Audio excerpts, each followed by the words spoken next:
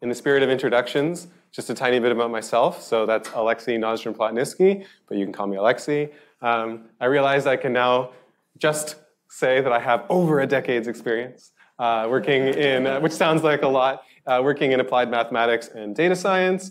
I've worked throughout like the entire process of doing applied math and data science. So I have experience in problem definition. I have experience in analysis, modeling, simulation, generally cooking up solutions, and I have experience in implementation, be that like presenting findings to a client or implementing software, working software to integrate with other systems. Machine learning ate my career recently, just like I think it's eating the world. Just this week, I met somebody. Oh, I just did a master's degree in forestry. Oh, and what did you study? Oh, I studied birds. Did you use machine learning? Yes. So like everybody's doing machine learning no matter what they're doing at this point. I've been a machine learning engineer. I've been a product manager. I've been a management consultant. I'm currently available for the right project. And then I took this snapshot when I was putting the slide together. So this is from my Kaggle profile. And so this is meant to give you evidence that I know something about Kaggle and that you should listen to me when I talk about it. A lot of my recent ML experience has been in computer vision, and most of those medals, maybe all of them, are in computer vision competitions. And so that's what we'll be doing today. A couple of things. Absolutely, this is a computer vision competition, and the only solution to computer vision competitions is convolutional neural networks trained, in the deep learning context. I'm not going to explain convolutions. We're not going to go down to that level of detail. I think we should be able to have like an interesting discussion like about problem solving in this space and about ways to solve this problem without going there. We'll see how it goes. There are definitely, like near the end, I'll be sort of breezing somewhat quickly over some choices that Winning Solutions made, and without explaining them in any way. But I think we have an audience here where if someone's interested to ask questions about a particular topic, we can go into a discussion about that. Obviously, I have a presentation here with slides, but I'd like to be interrupted with questions. I'd like this to be a conversation as much as possible. I may punt on your questions. I've definitely given presentations here before where every question was basically answered 2 slides later. And I guess that just means I organized my slides wrong, but we'll see how that goes. Here, a cheap visual. So this is from the Kaggle website. So this is the Understanding Clouds from Satellite Images competition. It's put on by this Max Planck Institute for Meteorology.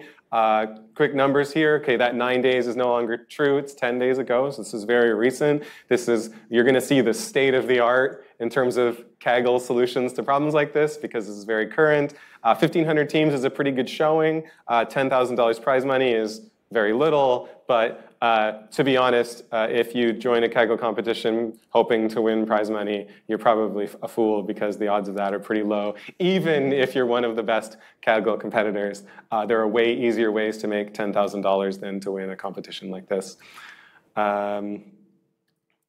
Agenda, this is basically what I'm hoping to do. So I'm hoping to tell you about the motivation, like why we care about this topic, and what the opportunity is in order to do something. I'm going to sort of state what the problem is. We're going to talk about the data generation process. Often that's very black box in Kaggle, but because this data set was prepared and a paper was published on how they did it, we actually can get some insights into how they collected that data, and I think that also helps us talk about solving real problems in the real world. I'm going to share some exploratory data analysis so we can understand what this stuff looks like. I'll talk about the existing state-of-the-art Kaggle consensus on how to solve problems like this. We'll look at the top 4 solutions, and assuming we have time, we'll also ask the question, why did Aleksey do so badly in this competition? Okay, so this is going to be really wordy, but so here's a couple paragraphs from the 2 papers related to this data set. I think it's interesting to hear the motivation put in their words. And from the first, so this interest in the mesoscale organization of shallow cumulus is piqued by the contrast between the frequency with which such patterning is seen in the satellite imagery and the extent to which it is neglected in studies of clouds and climate. This applies to process studies with large eddy simulations, as well as general circulation models, be it in traditional or super parameterizations, whatever that stuff means. No, the translation here is, if you look at satellite images, these types of clouds are obvious, and yet they're not well understood and they're not well reflected in some of the modeling and simulation that's done in the meteorological and climate science space. Then similarly, we have this interest in the mesoscale organization of clouds focused on the downstream North Atlantic trades. We chose a region windward of Barbados, that's just east of the Caribbean, during the months of boreal winter. The region and season were of interest because they are characterized by regimes of small clouds associated with big questions, like what sets Earth's equilibrium climate sensitivity, and how sensitive are clouds to aerosol perturbations.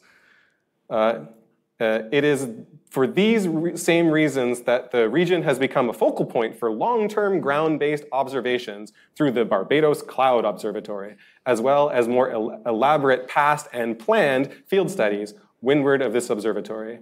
The emphasis on mesoscale, and I guess what they mean by that are mesobeta, which is, I guess, clouds on the 20 to 200 kilometer scale, and to a lesser extent, this meso-alpha scale, which is 200 to 2000. It's because these patterns of organization on these scales are not a part of the discourse on these big questions. So these clouds are an interesting topic to these people. If we had data on them, if we understood them, we might understand more about the Earth's climate. So that's the topic. What's the opportunity? So if you and I went to worldview, earthdata.nasa.gov, whatever. We went to the Worldview website right now. We have access to twice daily satellite imagery with decent resolution of the entire Earth. There's a pair of satellites put into orbit around 2000 by NASA. They're named Terra and Aqua, which are cute names for sure. They traverse the Earth in such a way, so right, I'm going to draw with this, and you can maybe see it. So this is the path that a satellite took. Around midday, the satellite crosses the equator, and so this means that they're able to get daylight imagery of the surface, and these black bars are caused by essentially the fact that the satellite doesn't actually cover the entire Earth every day. You can see it's nearly everything. And so the clouds, I mean, even looking at this right now, you can see a lot of character to the clouds, and so we should be able to study them. And so that was the opportunity that they wanted to seize. But okay, what the hell are these mesoscale clouds? Well, let's talk about them. So this is from the papers. I have some references in various places so people can track down where I got this stuff. This is the authors of a paper that led to the creation of this data set and this competition. They actually came up with their colloquial names for these cloud patterns. So this is sugar, dusting or fine scale clouds. It's easier to see once we contrast them. So if, for example, we look at flowers, I think this cloud pattern is very obvious. I mean, it looks kind of like a garden of little flowers. I don't think I even need to read the description for this one. Fish is another type of cloud. I actually found this one very mysterious until I read this description. And essentially what they're saying is they kind of look a little bit like fish skeletons or fish bones, because they don't really look like fish. And they've got sort of, they talk about well-defined cloud-free areas like bounding them. And then finally we have gravel. So gravel is like a bit like sugar, but I guess they're kind of clumpier. Something I was going to mention that I didn't is there's a little green dot in each of these little images here, here, and here. That's actually Barbados. So it's in the same place in every image. So that's interesting, right? We get different snapshots and where clearly different sort of types of clouds are dominating in this region. And then here, all at once, side by side, these are the four classes of cloud that are of interest in this competition: sugar, flour, fish, and gravel. And of course, sometimes none of the above. So we have sort of 5 possibilities when we're looking at an image. And ultimately, the goal of the system is to achieve this. So we have like a new satellite image of a region of the Earth, and we're able to say like which parts of this image are where do sugar clouds sort of dominate the pattern? Where a flower, where a fish, that sort of thing. And this competition is very much about like a single tile, a single image that looks like this. But if we had a system that could do that, we could do something like this. So this is also from the paper. We could take our model and we could apply it to an entire day's worth of images from the Earth. And we could find out everywhere what type of clouds are where. Or like another type of analysis we could do is we could create heat maps. So for example, they created these for 2017, and they were able to show like the regions where you see a lot of sugar, flour, and so on. You get interesting contrasts here where like this year, and it actually varies by year rather than just by season, which is probably very interesting. We get a lot of the sugar and flour, and then sort of very few of these fish, and we can see immediately where in the world they are. Right here off of Barbados, for example, you actually get more gravel than you do kind of in the rest of the world. So it's perhaps a special region. So we have this opportunity to use satellite data. We have these clouds that would be interesting to study. We're going to do computer vision. We're going to do machine learning. That's the only way to do computer vision these days. So we need to collect a data set. And so I'm going to talk about the data generation process that they went through in order to prepare this. So they gathered about 10,000 images from NASA Worldview. Those images were roughly sort of 21 degrees by 14 degrees in terms of the Earth that they cover. But of course, the Earth is round and images are flat, so there's some complexity there, but it's not that important. The time period they covered was about a decade, from 2007 to 2017. To obtain more images and sample a greater diversity of clouds, we subsequently also added images from 2 further regions in the Pacific, which were chosen based on their climatological similarity to the original study region upwind of Barbados. And so ultimately what they chose were, they had a couple different seasons in a couple locations. So we had this boreal winter, which I guess is labeled DJF. I have no idea what that means. If anyone does, I'd be interested to hear it. East of Barbados. There's also this MAM season that they chose for the same region. They picked a place in the Pacific, kind of roughly between Hawaii and the Philippines. And then they took that boreal winter data. And then boreal winter in some season denoted SON, again in the middle of the Pacific between Mexico and New Zealand. And so here's like roughly where those are. I think like one thing that's interesting they provided on this chart as well is the rough seasonal breakdown. So we can see like sort of maybe if you squint and you don't look very closely, these pie charts all look the same. But if you actually study them in more detail, for example, here in the West Pacific, there's perhaps only 8% flour, whereas here in the East Pacific, there's actually 27 or 33. So there's some fairly significant regional variation and by season. All right, so I'm going to stop here and I'm just going to inject a little bit of criticism into this process because I think it's worth talking about. So I wanted to ask, like, what are we really doing here, right? So are we studying the clouds off of Barbados? Because if we are, then I think this choice back here, well, I won't show the slide, but this choice of adding in some extra images from other regions that are kind of the same as Barbados, I think is an interesting choice. I think if the goal is explicitly to be able to study that region east of Barbados, then we should be structuring our study. If we're writing a paper, we should be structuring our cross-validation regime if we're machine learning engineers, and we should be structuring our competition in such a way that reflects that, right? So for example, we're not interested in testing our performance on data from the Pacific if the real goal is to perform well east of Barbados. So if we were preparing a test set, we would only include images from Barbados, and the reason we sourced those images from the Pacific was to make the model in Barbados better, right? So if that was the goal, then that's how we should do things, which was not how they did things. Maybe the goal is to study the clouds globally. I mean, I showed you those interesting images a moment ago. If we had a model that could do this, we could run it over the whole globe. We could aggregate data by year, and wouldn't that be interesting? But then sort of narrowing this data to only 3 regions is a very strange choice. For example, like this model will underperform on the globe if it's only been trained on data from these special regions. I mean, we've even gone and chosen regions that are like Barbados. We've kind of like emphasized our sample bias by choosing to sample from similar regions. And we sure can't trust our cross-validation scores, our model performance, if it does great on this data that was carefully selected from certain regions, but we know for sure it's not going to perform as well on the rest of the world, and we in fact don't know how well it will perform. So like that's a concern. Ultimately though, I mean, I think the goal here was academic research. The authors of the paper that collected this data set were interested in the question, like, can they effectively crowdsource this kind of information and achieve something? And so they were really demonstrating that methodology. Yes, go ahead. Sorry, hi. As a non-data scientist,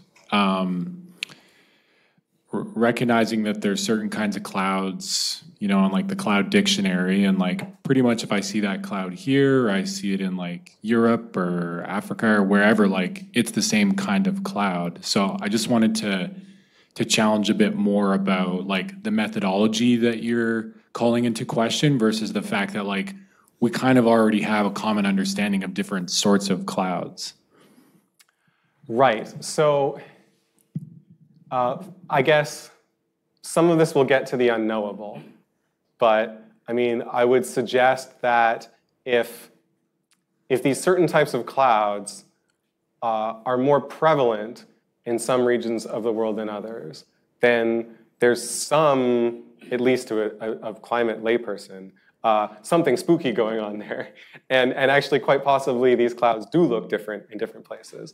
A more sort of mathematical argument that I'm more comfortable making will be that your basic prevalence is going to be misestimated by your model. So, I mean, if these regions are dominated by, well, actually, these cloud patterns at all, right? We actually know that these regions unusually exhibit these cloud patterns. Then a model trained on that data is going to behave as if that is a frequent occurrence. And so we're going to have a lot of false positives when we apply it to the Arctic or something like that. And that could be managed. I think that type of sort of model bias, this kind of prior that it gets from prevalence in the data, I think can be handled fairly easily. It's the other aspects that I think aren't known.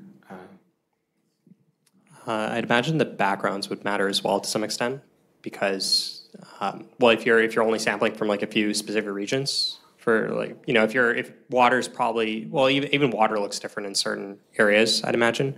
So I'd imagine having only images over water, it wouldn't work very well on areas over land if that was of interest at all. Yeah, this is almost exclusively over water, yeah. and you're right, yeah. And certainly when they threw this together, I mean, they ran it on everything, right? It was really bugging me, those acronyms. We'll leave that one up with the DJF. Oh, did you look it up? Yeah. I finally figured it out. These are so esoteric that it was very difficult to find. So these are labels for seasons. Yeah. DJF is winter. It stands for December, January, February. I'll let you guess what the other ones are. All right, cool. We got it.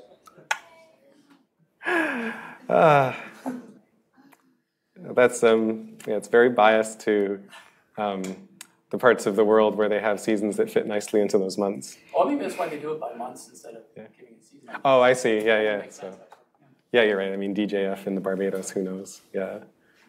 Right. Okay, so a bit more about the data generation process. So they had a bunch of labelers, and they drew bounding boxes, so boxes. And they drew them in areas where they judged one of 4 cloud patterns to dominate. So it's not like that's the only cloud pattern there, but dominate. These are their words. Like they could draw as many boxes as they want on one image. and they could maybe draw none, that was allowed, that they had to draw a box that was at least 10% of the size of the image, so no tiny boxes here. They like randomly sampled images to show to labelers, but they never were shown to more than 4. No image went to the same labeler twice, so they didn't do any of that kind of consistency check like you might do sometimes. Each image saw at least 3 labelers, saw 3 labelers on average. They had 67 participants. Like most of them were researchers, but they had some, quote, non-scientists in there. I assume by that they mean basically people like me who they showed those slides to at the start and then expected me to be able to identify these cloud types. They had 10,000 images, but they were roughly seen each 3 times, so they collected 30,000 labels. And ultimately, they figured 250 hours of they say, concentrated human labor. I think they did it in about a day. And by the way, like if you want to think about these things, like at $50 an hour, we're talking like $12,500. So that's the kind of $50 seems like a reasonable amount. And so like I think this bounding box choice is very interesting and worth discussing. So here I have a couple of examples of 2 options. If you were going to label cars, for example, you could just draw these boxes around the cars, or you could kind of quite carefully draw these more complex polygons where you add extra line segments and you move these intersections around. Ultimately, it was the judgment of the authors that they could create more value more quickly with these kind of bad bounding boxes. I mean, when you draw a box, like a huge amount of the area inside that box is not actually the thing that you're labeling. And so in a sense, it's noisy, it's oversensitive. I've got that image as an example here. That box around the sugar cloud is not very satisfying, but it's really fast to create. And so that was a choice that they made. If you're doing these computer vision projects like from scratch, the labeling approach and label tooling is critical. I mean, because you can make your humans an order of magnitude sort of more effective if you make the right choices here. And so that's the choice that they made. Data quality, so I would summarize it to say not great. So this is from their paper. On the left, we have a chart for interhuman agreement. Okay, so the metric goes, we pick a human and we take a box that they drew. What percentage of the time did another human also draw a box in the same place? Okay, and so you can say like roughly 50% of the time, like another human, like the other human also drew a box. This is for like all possible pairs, basically. That's how they did this analysis. And it's worse than that because the definition of a box in the same place is IOU of 0.1, which is pretty low. Hand waving, it's like maybe 20% overlap, maybe. So that's sure not all the same pixels. And so lots of disagreement here. I mean, they were drawing boxes around things that weren't box-shaped, and they included non-experts, but they got something done, and they got it done quickly, so it's still interesting. The other metric here we have is this pixel accuracy. There's a couple of colored bars in there we can ignore. The authors of the paper for the data set did their own kind of fast AI ML thing on it, so they kind of include that in this chart. But these are the humans, and so this is, again, like we take the pixels that one human labeled, and we compare it to the pixels of another and look for their percentage agreement. And so anywhere from 10 to 30, or 12 or so to 30. So the worst human, only 12% of all the pixels they labeled were actually labeled by another human.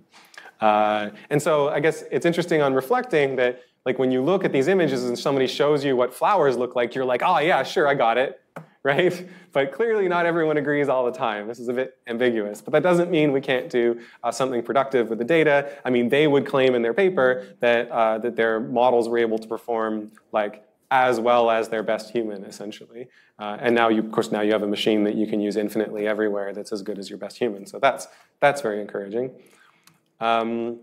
Finally, we arrive at the data for the competition. So they took the ground truth, which was multiple bounding boxes for multiple labelers, and they took their union. And so on the left here, I have these boxes, and on the right, I have this final mask. So a mask is like if your image is like height by width. In this case, they were 2100 by 1400. Then I have a 2100 by 1400 grid, and in every cell in that grid, I'm told whether or not this is like a flower cloud or a gravel cloud or whatever.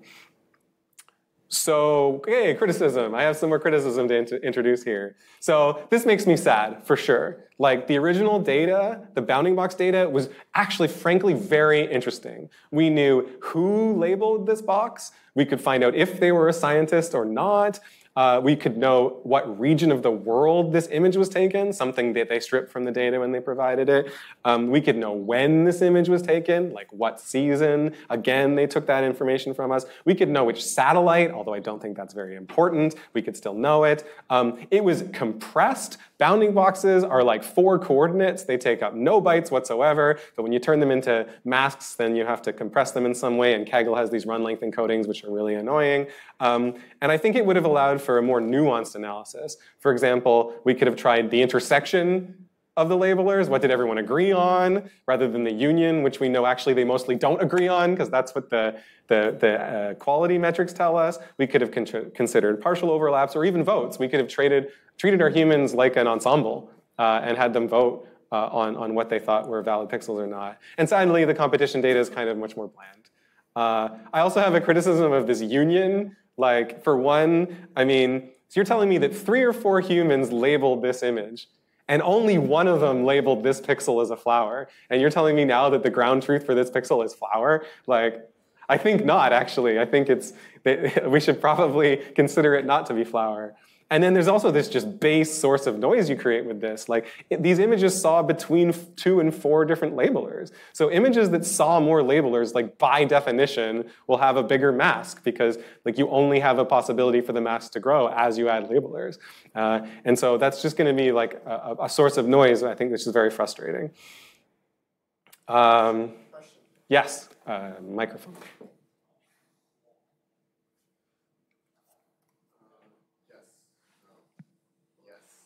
Maybe. No.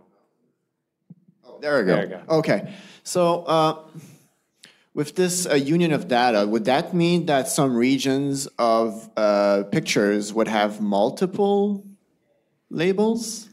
Yes, absolutely. Okay. You're very quick on that, but yes. So the consequence of that is that, like, while conceptually this problem is a single label mutually exclusive problem, where like a cloud should only be of one type, in practice, the data actually frequently, a single part of the image will have more than one label. And that is, well, we don't get to see the test set, but that is presumably true. And I think the fact that the competition winners did well, I think will demonstrate that that was also true there. So yeah, that is, I have a slide about that, but yeah, that essentially puts us into a multi-label regime. Although, I mean, so every competitor who did very well, like, treated this where it was possible to assign multiple labels to a pixel, and they will train their models in that way. I think that probably fails to leverage something, because, like I said, conceptually that shouldn't be true. And so there's signal, right? There's signal in the fact that it probably shouldn't have 2 labels. I mean, we need to allow it to have 2 labels because, like, we want to score well, and the test data set has pixels with 2 labels. But we should probably be suppressing that outcome in some way. And I didn't see anybody doing that. Okay, so the problem, I like this graphic. It introduces sort of how we like to box problems in computer vision, or at least some problems. So in the top left, we have kind of basic, like, classification and localization. So we're basically saying, this photo, it contains many things, but this photo is about sheep, right? And this is roughly where the sheep are. We could do object detection, where we're going to maybe draw one of those bounding boxes around each of the sheep.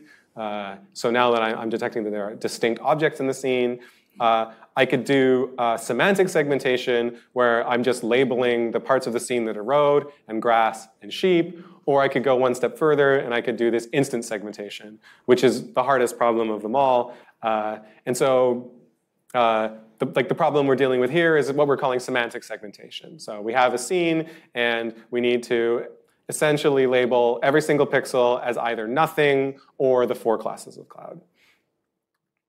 And the metric that we're going to use, which, I mean, if you've come to these, you've probably seen this metric before. So this is this dice coefficient. I should probably say the mean dice coefficient, because what you do is you compute this for every image and every class, and then you just take the average of it.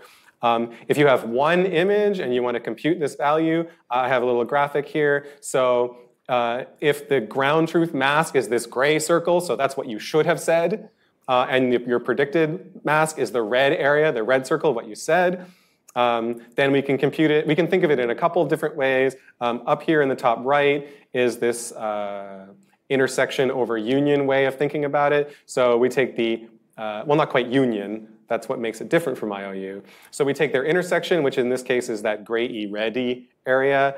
We take 2 times that, and we divide that by the total area of x over by the total area of y. This creates a number that's between 0 and 1. When, like, as those 2 circles become perfectly overlapping, then it approaches 1. And when they don't touch at all, it's 0.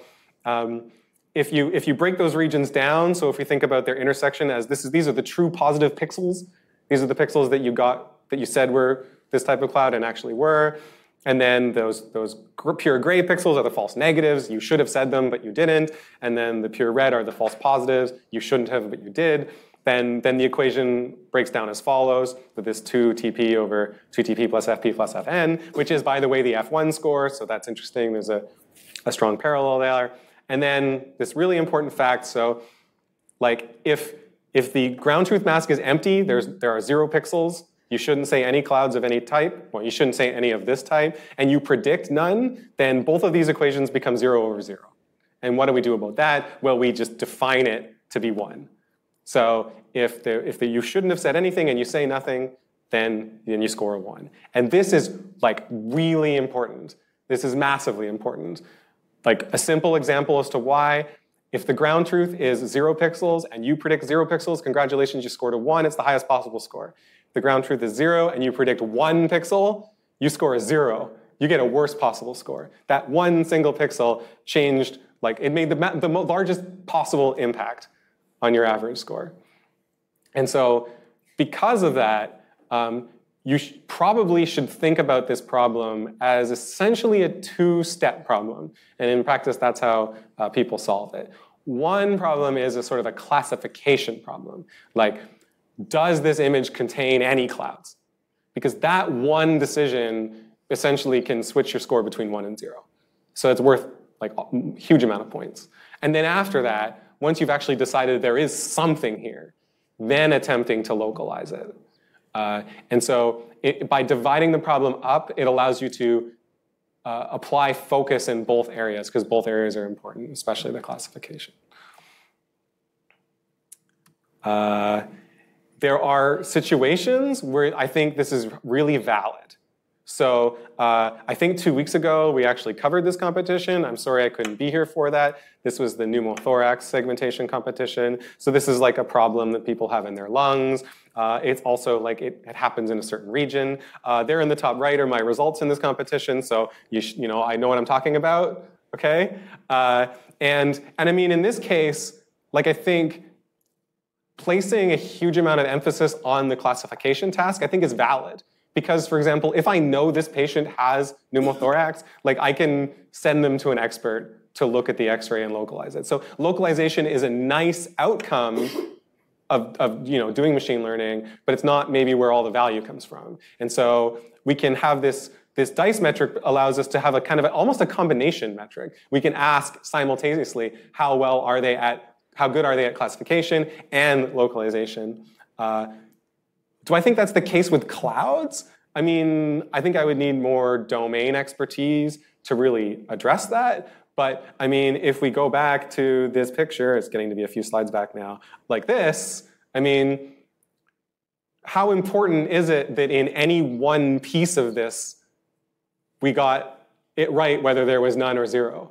Like actually, I don't think that's very important. If our goal is something like this, like we would actually be interested in calculating maybe that dice coefficient for the entire globe, right? And then it's never going to be empty, so we never have the 0 problem. And so now the question is just how good are we at finding clouds? But instead, because the competition is based on single images, essentially it's a patched base approach to the problem, then like I actually don't think that's a good choice. It's hard to make a different choice, but I think that sort of discontinuity at the 0, I think is particularly unfortunate. And then also, okay, wait. So you're telling me that we chose to take the union of all of the labels, which, as we discussed earlier, contains a whole bunch of pixels that a bunch of humans didn't think were cloud. Like, they don't believe that this is flower, but we've decided that it is. So in principle, that data contains a lot of false positives. And then we've picked a metric that severely penalizes predicting false positives. And I think that seems like a collision of ideas. Maybe it's actually brilliant, and that's how you make up for your false positives. If that's true, I'm open to being convinced. But otherwise, I think that was a very strange choice. But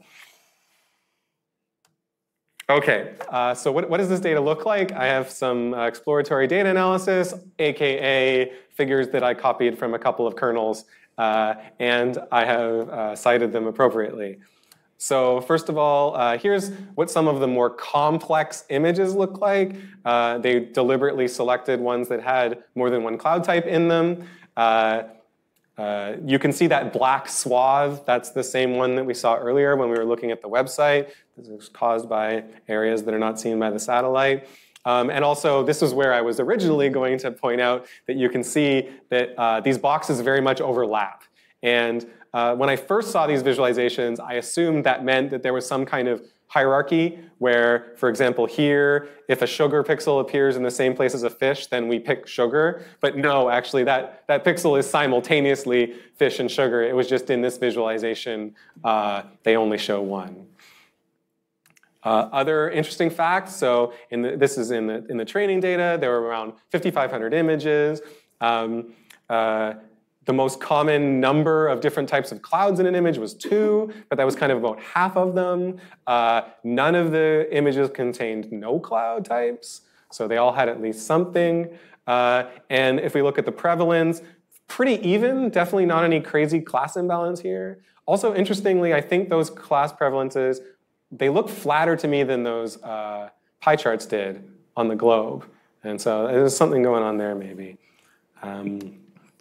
I'm sorry. You were just discussing that you would be penalized if you predicted there are clouds, but there are no clouds. But you just showed the picture where it's 0. Like, actually, there are no pictures without clouds. I mean, this is on a per cloud type basis. So in every image, there is a ground truth for all 4 different types of clouds, and you get a dice score for each type of cloud. And so if you look at this chart here, most of the time there's at least one type of cloud that's not present. And so in that case, if you predicted any pixels for that type of cloud, but it wasn't present, then you score a 0 for that type. And the dice metric is an average across all types and all images. So it's calculated for each type of cloud and then combined. Okay.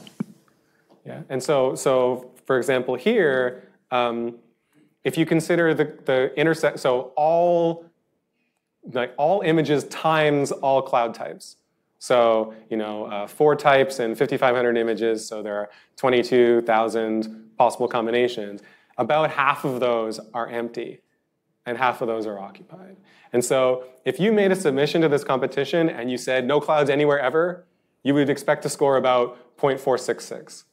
Because about 46% of the time, you're going to be right that there were no clouds and you're going to score a 1. And then 53% of the time, you're going to be wrong and you're going to score a 0. And so that should be your score, which is a pretty good starting point. And actually, given that the winning scores are around 6.7, that's actually not amazingly higher than 4.6, is it? I mean, it's a lot higher, but it's not amazing. It's less than halfway to 100, for example.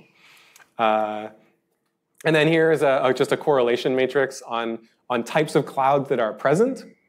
And so we have like the 4 different types and whether or not they co-occur. I think one interesting observation, I guess it's something we should expect, is that they're mostly negative. because of course when we're labeling this data, the question is which type dominates, and so it's unlikely that multiple types are dominating. So if we see one type, we're actually less likely to see another. Yes, Kenneth? So maybe in this kind of context where you said the discontinuity at point 0 for the dice score, as you're saying about the dice score. Yeah. So that means if you want to train this network, you shouldn't put any empty mask in it. You have to like split it out, is it? That's interesting. Can I address that when I look at some of the top solutions? Okay. Because some people made some different choices, and I think we'll talk about it then. Yeah? Okay. Oh, you turned it off. Press on the bottom. Yeah. Oh, so for the dice matrix, if the same region, yeah. Yeah, I just went back, but yeah. In the same region, for example, with 2 labels, so the dice matrix will calculate 2 times, right? Yeah, so it'd be possible. Can you move to the next slide? You want us to look here? One. Yeah. For example, the yellow and the red. Here. Yeah, this one. So the dice matrix will calculate 2 times. Yeah, so I could predict these as red, and then when we're computing the dice metric for red, I would score positive points for doing that. I could also pick them for yellow, and when we compute the dice score for yellow, I also score, and then my score for this whole image is the average of the 4 different dice scores for the 4 different classes. And if I limited myself to only ever saying 1 class per pixel, then I will never get a perfect dice score because I will always be wrong somewhere. Okay, thank you.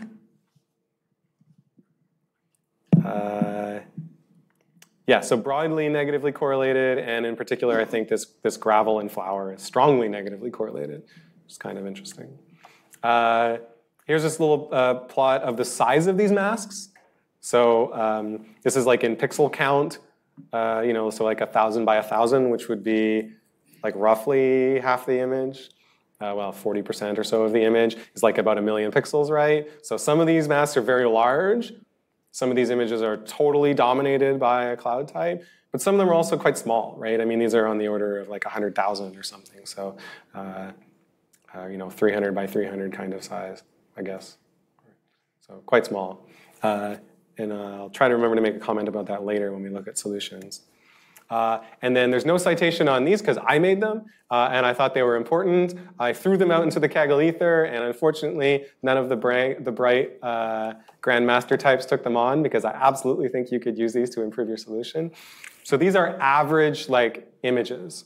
So for the top left there, for fish, I took all of the ground truth labels across all of the training images, and I averaged them. And so this is a heat map. One of the things you might notice, it has these cross patterns in them. Those are created by those black swaths. So it's just, when it's black, they don't have a label for it, and so that creates a little bit of noise there. But absolutely, there are regions of this image that are far more likely to be labeled by a human than other labels, especially the outside. Yes, microphone for Corey.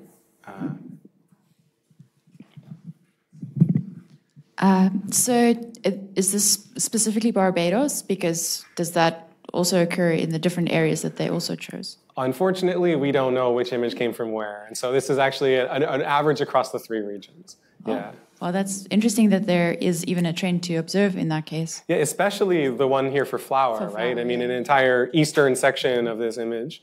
Yeah. And so that must have been either very true for one region or somehow true for all of them. Yeah. I'm not sure. Yeah. That's quite interesting. And something that one of the commenters on my kernel said was that when you create these visualizations with something like matplotlib, the colors are usually normalized based on the range of the values. And so the question was, does this reflect just tiny differences or significant differences? And so that's why I have, in my second version of the kernel, I have these histograms at the bottom. And so we can actually see that non-trivial amounts of pixels in these images are 5 times as likely to contain these clouds than others.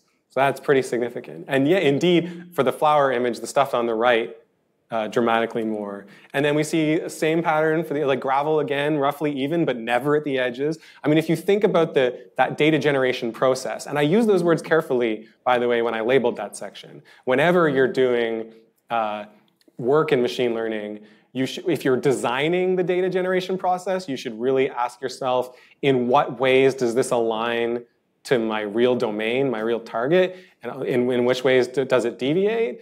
And then when you're trying to solve the problem as well, you should really ask about it. And so in this case, humans drawing boxes, they just don't mouse all the way over to the edge, right? Like when they're considering the image, they're asking, they look at the middle first. What clouds are dominating here?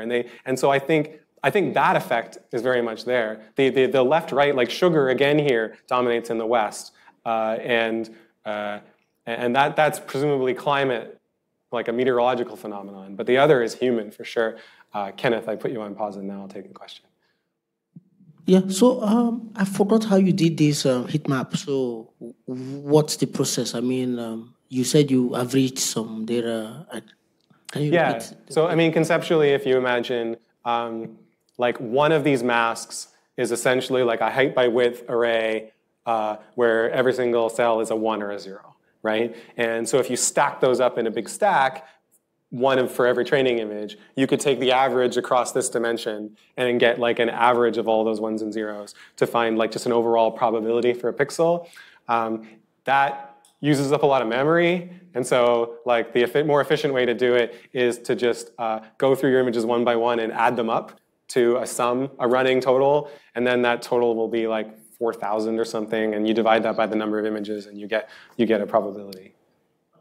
So I think that should be 256, isn't it? Isn't like is that not 1 byte in an image RGB values, or like are you averaging across the channels and then across all the images? No, this is not an average of images. This is an average of masks. So like the ground truth masks, the humans labeled that say where a flower cloud is and isn't. Those are all 1s and 0s. Where you're right, like an interesting question would be to take all of the RGB images, the satellite images, rather than these masks, and take that average. And I think that might be interesting. One of the phenomenons that nobody addressed, by the way, but is relevant here, and I wish Payam were here because I know he works with satellite data and he works on clouds. You get reflectance, like the sun reflecting off of clouds and more importantly, reflecting off the ocean. And so you do get structured noise in these images, which you might want to address. And I think if you took an average image, that structured noise would come out at you because it's only ever reflected in certain regions, and so that average will be systematically higher. Probably not for now, but at Rogue, if you want to ask me what the people should have done with this data to make their submissions better, go ahead, but it's a little too technical, I think, right now. Interesting. Sorry, like my last slide is, I can see it on the screen still behind, but not up there, right? Anyways, okay, so what is the Kaggle consensus on semantic segmentation? So I've told you the task. Kaggle has a habit of forming a consensus on how to solve a problem. It's partly because of the sharing nature of the community. That's like a positive spin on it. I think the community has a quick win cultural attitude. And so, I mean, personally, like when I participate in these competitions, like I have limited time. And so I'm looking to, get results as efficiently as possible. So we study what previous winners have done and we tend to emulate them, or we look at very recent papers and attempt to implement them. So everyone's doing roughly the same thing. I told you I wasn't gonna teach you the convolution. We can get into as much detail of this as we want, but I think just like at a high level, we have these UNets, okay? We covered them to death at the Kaggle meetup. What you need to know about them at a high level, their input is a height by width RGB image, okay? So like when you open an image on your computer, that's what you're looking at. Their output would be height by width by classes out. So instead of having 3 channels, RG and B, in this case, you'd expect to have and I told you that we treated this as multi-label. So you're going to have 4 numbers, each of them between 0 and 1, saying what probability do I think that we should label this pixel from this class. Typically, they're built with these ImageNet classifier backbones. So this auxiliary task, I guess is what we should call it in this case, where people have taken the classification problem for ImageNet. So it's a data set of about 1 million images with about 1,000 different classes. People develop exotic architectures and train them to classify at around 85% top one accuracy. And then they repurpose those models and those weights. In this case, a backbone is essentially this gray stuff on the left. So we take what used to be like a classifier, we chop off the classification part right here, we bolt on this other stuff, and it already, like part of the model already knows like color blobs and edges and useful features like that, but it doesn't know anything about clouds. We then connect this UNet stuff to it and we train that, okay? And the skip connections, their purpose is an ability to mix these high-level features that are kind of they have semantic meaning with like lower-level features, which help us get really good pixel masks. So the idea, you know, as you get deeper into a neural network, it's ordered to form kind of higher-order, more complex features, and so that's how you decide if this is a flower or not. As you work your way through the network, the resolution of the image becomes worse and worse. And so you're not able to be very precise about where these clouds are. And so we mix these two things in order to get an accurate segmentation once we've decided that the cloud type is there. Now there's another type that's actually starting to show up in these competitions. These are feature pyramid networks. This is a diagram of it, and we could talk about it. The implementations, I think, vary more than the UNet implementations do. I think there's not as much creativity in UNets as there are in these FPNs. But I made a point that the bullets on the right are very similar. And this is like, if you're new to this space, that's really what you need to know. And you don't need to understand what I talked about high-level features and low-level features exactly. But the input is H by W, RGB. The output is H by W by number of classes. We use ImageNet classifiers as the backbone. In this case, for your information, that's this part here on the left. But again, we're pre-training on an auxiliary task and then repurposing that model. And this time, the pyramid is designed to allow us to mix these high-level and low-level features. But the motivation for that design is the same as the motivation for the skip connections in the UNet. And then the other thing we see in the Kaggle consensus is dice optimization. So as I said earlier, this dice metric is super sensitive to false positives. It's really important that you get that right or wrong so you can score the ones and not the zeros. And an especially problematic thing is these small false positive masks. So like I said, ground truth 0, you pick 1, sorry, worst possible score instead of best possible score. So if your model happens to output these little like islands of masks, you've got to look at those with a critical eye. Like, do I really think that there are any 100 pixel sized masks in this data set? Or is it that every time my model predicts something that's 100 pixels, it's moving me from a 1 to a 0, and I should suppress those? So everybody has some form of post-processing in order to optimize for this metric. And they make different choices, and we'll look at them. And I already talked about multi-label, because you noticed that very quickly. Look it up, but it's relatively simple to switch in most of these situations from a softmax categorical cross-entropy solution to a sigmoid binary cross-entropy solution. And now your target vectors have more than one 1 in them, but it's pretty easy to implement. This is a look at the leaderboard, by the way. So there were, I guess, 13 golds because there were a lot of participants. Observations, lots of solo competitors in this. I mean, only one team. Pretty tight at the top, like not a lot of numbers separating those people. And yeah, these scores are less than halfway from always saying no clouds to being perfect all the time. So, I mean, it's not like a linear metric, but I mean, it's a little disappointing. But then again, the data was very noisy. So the fact that we're accomplishing something at all, I think, should be with $10,000 worth of data labeling, I think is exciting. And finally, like a little bit of shake up there, but not right at the top, which is kind of interesting. I'm especially proud of T-Bear down here, by the way. Only 7 entries, so they were very disciplined. They didn't overfit, and they moved up 39 places. That's great. That's a professionalism right there. You can ask me what I mean by that later if you don't understand.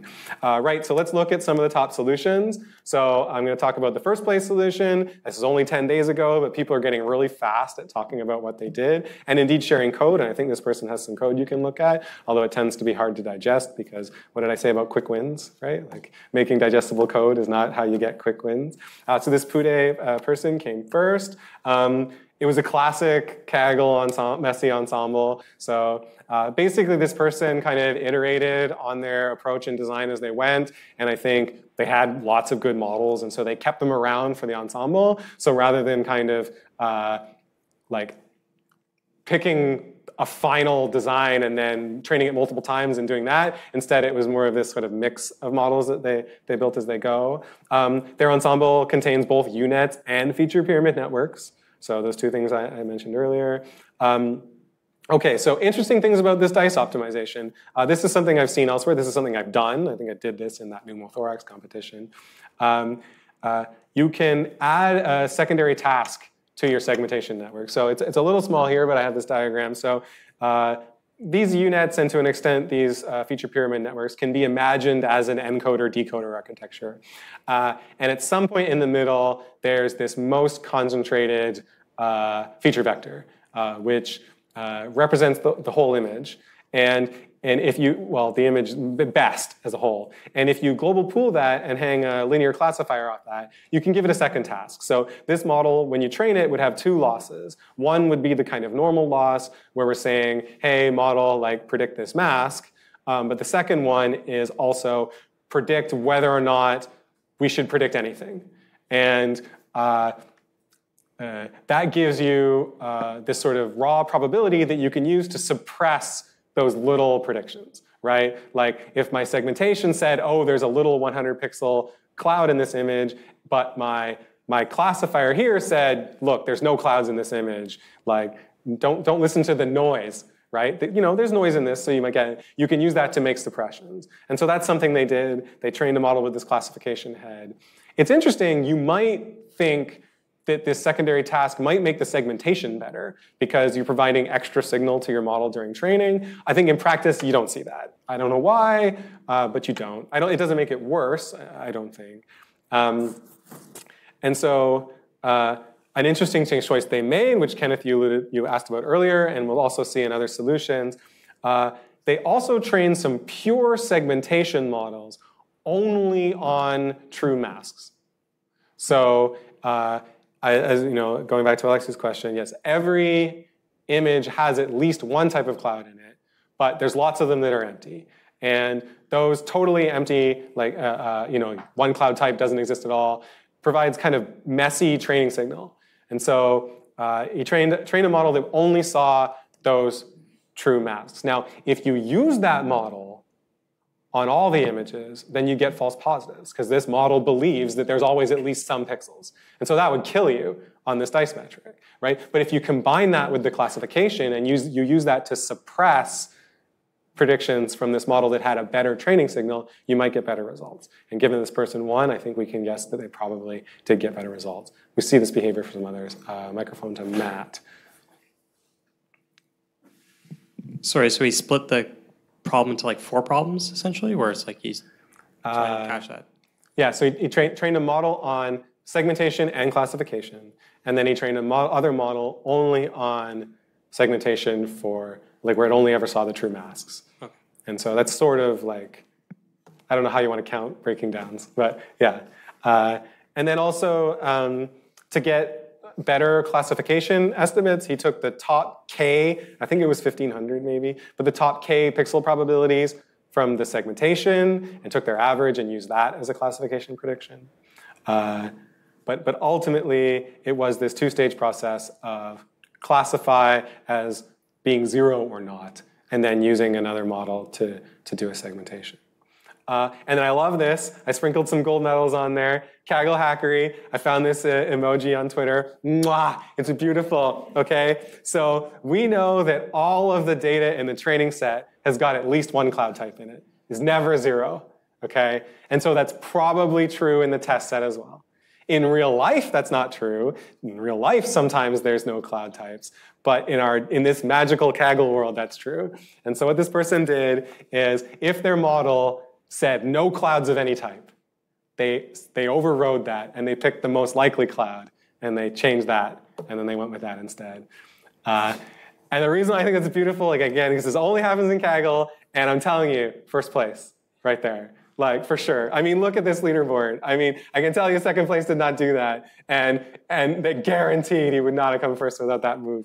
And if you nerd out on Kaggle enough, there's usually at least one of these little hacks in every competition. And like, it's not something you would ever do as a professional in the industry, but if you're a professional Kaggler, you would do it. And it's just like, Kaggle's a puzzle. And it's a game. It's an esport. That's not mine. I got that from someone. But I appreciate a good competitor. And so I think that was the only person who did that, I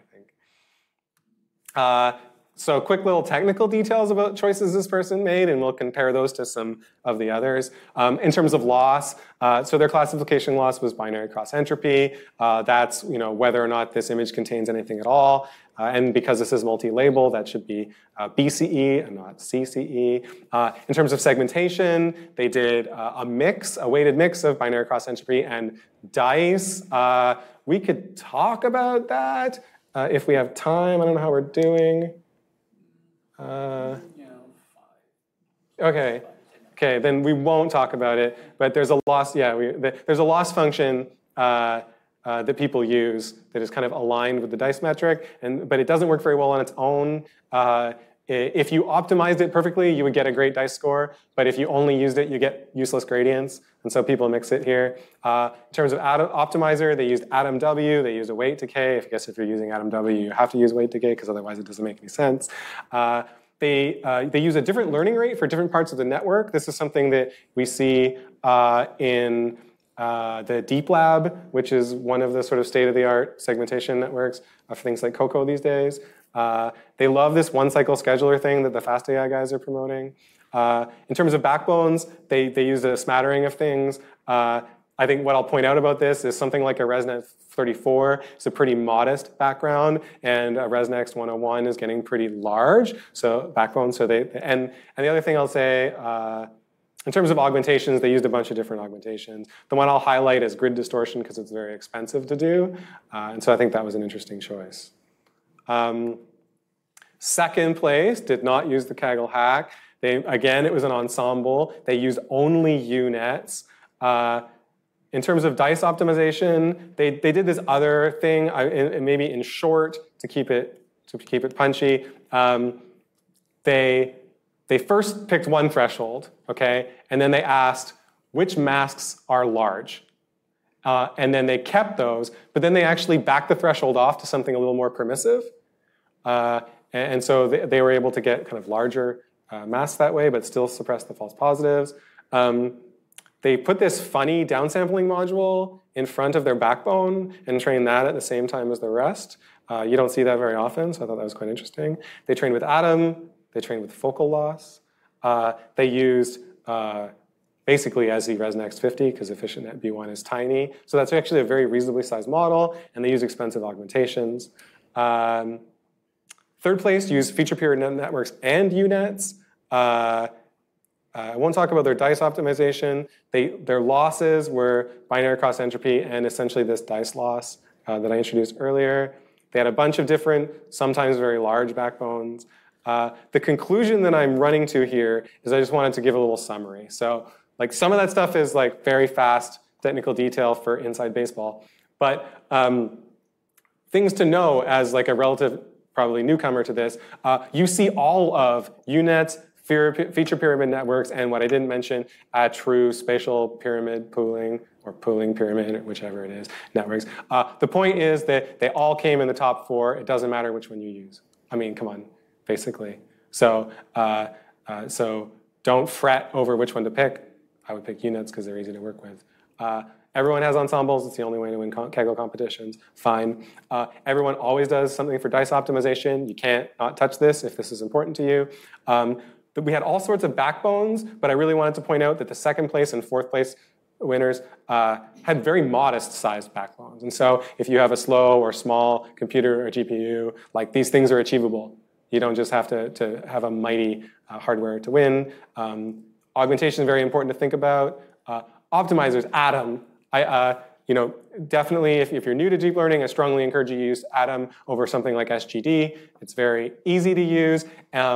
People like to say that SGD creates better optima and blah, blah, blah, and the real alchemists use it, but top 4 all use Atom or Atom variants. One of these use the Atom, but anyways, the point is that it appears just fine to use. I mean, the winners are using it.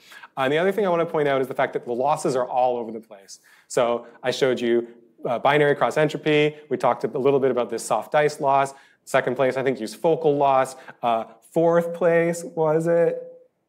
Or third or fourth, used this exotic Lovage hinge loss. You'll only ever see this in Kaggle. I think the reason is because it's not that amazing, but people are cargo culting previous solutions. And so you see it. My point again, I don't think it matters because all of these were the top 4 solutions.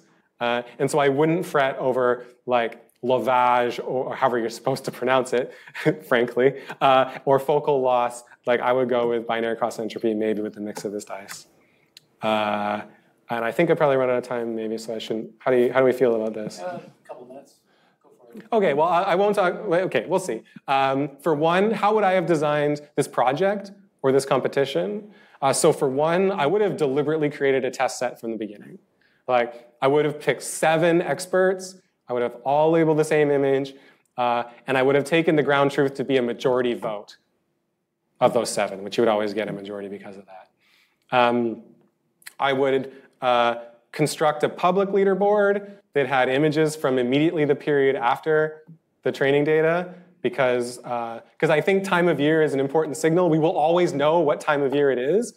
So like we should leverage that information when we're classifying clouds. It will make us better, but we don't want people to like hack that data too hard in the competition. So we would hold data out on a time series basis. I would make the private leaderboard, like the true test set after that as well. I would think about only putting images from Barbados in that test set if that was really our goal. In the train set, I would have provided all that ground truth data. I would have given the competitors the opportunity to find which the garbage labelers are and just not use their labels. Like that person who's 12% accurate, do we really want to train our model on that? Probably we would score better on the test set if we could somehow exclude that information. And I would seriously consider the metric. Like I don't think that false positives within a single patch are a massive problem. And so I don't think dice is a good choice. Pixel accuracy has its issues, but I don't think they would exist here. And so I would have been inclined to use that as a metric and possibly added a bunch of decimal places to the leaderboard if I had to do that. Very, very briefly, why did I do so poorly? Because I didn't try to win. I decided to play with bounding boxes. So I observed that the data here was actually humans drawing bounding boxes. And so I thought, well, what if I got a model to draw bounding boxes and kind of recreated the data generation process with my model. And so this is an example of some masks. I wrote a little algorithm to like reverse engineer what the boxes were given the mask, so to try and recreate the lost data. Unfortunately, like that's error prone, but I think I managed to come up with something that worked pretty well. And then I pulled some object detectors off the shelf. In particular, I used this detection library, which I think it's some Hong Kong university is the one that nurtures that project along. What I found, well, honestly, I already knew, but I'll emphasize for the audience here. Holy cow, complexity and hyperparameters. So this is like a configuration file for running basically my 1000th place solution. And you have all kinds of choices to make. This is one, this is some more, this is some more. You have all of these hyperparameters related to things like what kind of resolutions you want to be processing the image at, how large you want the anchor boxes to be, which essentially the model resizes them based on what it sees. You have these region proposals and bounding box classifiers, and when you're training them, you don't just do like compute the loss against between all of the right answers and all of the predictions, because that doesn't work. So you have to do things like subsampling them or online hard example mining samplers. And otherwise, these things don't work. And then finally, your model also tends to put out lots and lots and lots of bounding boxes. And so you usually need to reduce these down to like the best bounding boxes. And so you have these algorithms related to non-max suppression, where you essentially say, if there's one very likely bounding box here and one very unlikely one here, let's squash the unlikely one and only return this one. And so the hyperparameters are crazy. And so I think why I wanted to include this was semantic segmentation is actually beautifully simple. Like, it's very straightforward. Your model outputs a grid of probabilities, and you have a grid of what it should be, and you compute a loss against all of them, and you run it. And so if the goal really is semantic segmentation, probably shouldn't take on bounding boxes, even if they are objects that you could boxes around, which, by the way, these weren't. So it was a bad choice generally, but I'm glad I got the experience that I did. And those are some references, and that's the end.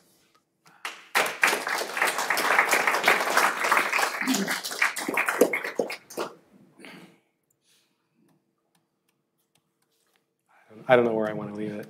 We'll leave it there. Time for a question or two. Any general questions? Can we get a mic over to Corey here?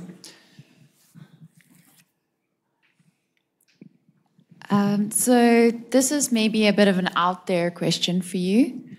But if you had to, for example, there's a meteorologist that wants you to output this segmentation now, this bounding box or classification, and they want this on a daily basis, could you give me a very high level approach of how you would go about trying to implement a pipeline to get this kind of prediction to them, assuming that there's basically just some data sitting around somewhere and you have to kind of build everything, but like high level? Right. We'll assume they have some kind of live daily need, although probably in practice this is largely like looking at historical data. So at this point, we have some good methods identified for achieving this. We would train a single model, none of these crazy ensembles, right? We probably wouldn't worry too much about the efficiency of the model. We could probably pick something very heavy because we're not going to have resource constraints. Like, we're not running on a phone or a satellite, right? We're probably running on a big fat computer sitting under a desk somewhere, or more likely in a cloud data center. And so the components are going to be, we need some kind of like a schedule and data pipeline that gets these satellite images as they're taken and brings them to the model that's deployed somewhere. We need some database where we're going to put the outputs. It's not going to be a traditional database because these are images, so we're going to be, I don't know what that looks like. We may just be putting files somewhere, I'm not sure. And then, we probably want some kind of model server that's got if we're doing this truly live, that satellite actually tracks across. You can open the website, and I've done when it's really smoky in British Columbia in the summer, I've actually been there refreshing the world view because I want to see what the smoke looks like in the valley. So you can actually wait for it. So you could get hour by hour updates. And so you need some, probably on the cloud because that's cheap and easy. You want the model loaded into memory, waiting for requests to arrive. Okay, that's great. Thank you. Good high level, yeah. I think we'll need to wrap it up here. Okay. There's lots of chance to talk about this some more at the Rogue. If you're going to go to the Rogue, he's going to be there. So lots of chance to talk there. Let's thank our presenter once again for an excellent presentation.